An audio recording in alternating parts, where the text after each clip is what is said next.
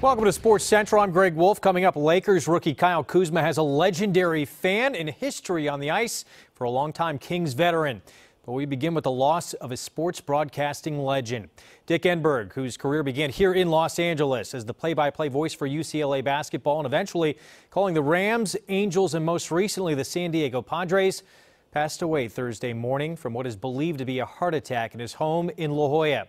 Whenever you listen to Enberg calling a game, you knew his signature "Oh my" wasn't far behind. His award-winning career included work on national broadcasts on numerous networks, including at CBS Sports for over a decade.